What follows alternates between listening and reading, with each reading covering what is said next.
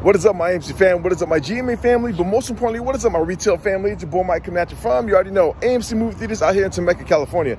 It's not financial advice. This is my own personal opinion. Now, it's about 11 o'clock here in the West Coast. And like I say, here in sunny Southern California, I hope everybody had a great weekend, a blessed weekend, and made some good memories. Okay, now, a couple of things I just want to get to mention, a couple of things I want to talk about. Nothing too crazy. The market's choppy. There's a lot of things trading sideways. Be very careful, okay? Now, SPY, I think it's somewhere up about over 1.5%. It is green, but here's the thing about it, is when I talk about SPY, my bracket, again, still is at 345 to 365 to the downside for SPY. That's where I see bottoming out, and I also may have to actually drop that down a touch. Still thinking about it, but then again, see what happens in the market, okay? Now, something that was concerning for me that I saw over the weekend that had people reach out to me, as well as I saw on Friday night, okay? People were talking about simply that the downside that we saw last week was actually the ending of the downside. Be prepared for a bounce and be prepared for new all-time highs. Now, where they get this information from, where it came out of, I have no idea. Even if I try to find something like that, there's no one talking about this, okay? So it could be a pipe dream, it could be a wet dream, it could be whatever you want to call it. Just hopes, okay? Hopes and prayers. But then again, I want my retail family, again, be very, very careful. The downside to the market is not finished. It hasn't even begun. There's some crazy downside. Again, I'm talking about SPY being in 345, 365, and right now SPY is just about 395, okay? So there's still tons of downside. Even may drop below 345, which I'm also thinking I might have to drop my bracket down, okay? Now, again, AMC, GME, still here for a squeeze. Shorts have not covered. All the things, we own the float multiple times over, and there's billions and billions of synthetic shares out in the market. Nothing hasn't changed. It is all the same. It is Monday. It's just choppiness all over the place. That's what I have regarding that, okay? Now, also, if you're on a different planet, something I do want to mention is that Top Gun comes out tomorrow. Well, I'm going to watch it tomorrow night. I'll be in Riverside at 7 p.m. at the AMC movie theaters for the premiere. I can't wait. I'm super excited. I'm jacked to watch Top Gun Maverick. Now, if you haven't got your tickets, from my understanding, they're sold out almost everywhere. People are just buying these tickets in masses. And if you get a chance to watch it, great. I'm glad you got a ticket. For me, I'm going to see it Tuesday night, which is tomorrow night. I'm going to see it Thursday night.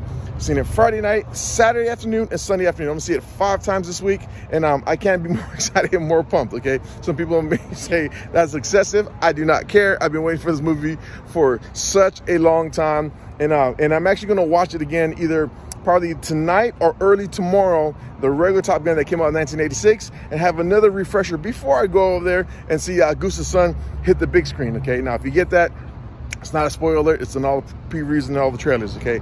Now, also, I do want to say this, my retail family, if you ever get a chance, just take a look at the economic calendar and see what's coming down the road, see what's coming down the pike, okay?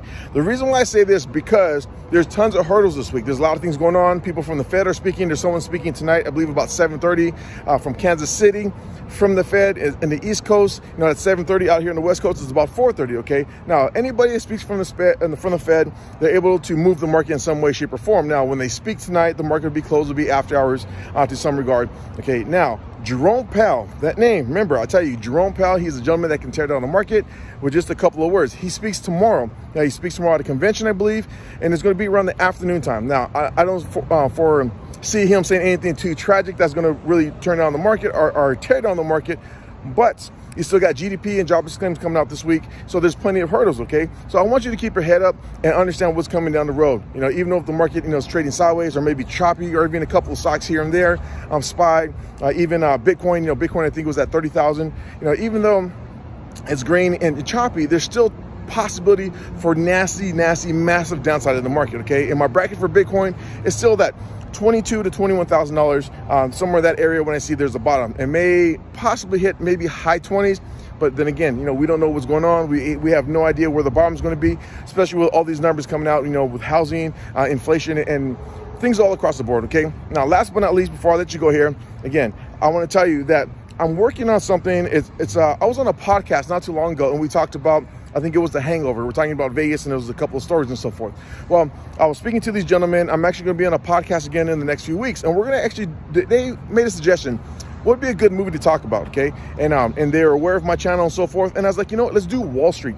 And what is this? It's a podcast that talks about older movies And I figured that, I thank them for the input of talking about Wall Street, because everybody knows what Wall Street, Gordon Gekko, that whole thing. And I want to tie it into, maybe I'll talk about what's going on with the hedge funds, what's going on with these market makers, these institutions, these banks. And you know, if you want to talk about AMC, GME, or the meme stock, you know, and have that conversation. It's probably be between an hour to hour and a half to 2 hours long.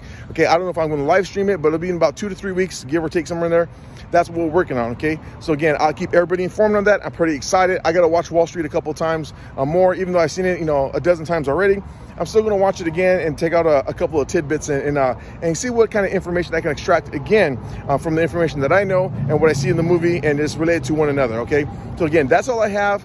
Top Gun comes out tomorrow night, and if you're able to get a ticket, and if you're going to be in the Riverside, hit me up. I'm going to be out there hanging out with everybody. Yeah, I might have a couple of shorts, or I don't know, I might live stream something, but definitely by Wednesday, I'll give you a preview about Top Gun, because again, I am so pumped, I am jacked, and I cannot wait for this movie. People are like, you're watching it too many times. I don't care. I literally do not care. I'm just pumped. Okay, the numbers are going to be massive. The box office is going to be massive, and again, it's going to be a great quarter for AMC and the movie theater business in general. Okay, that's all I have. My retail family, I'm here for you. God bless. Have a great day. Don't forget to like and subscribe, and also in the comments below. You know me. I like my food. Let me know what you're having for lunch. Talk to you later. Peace.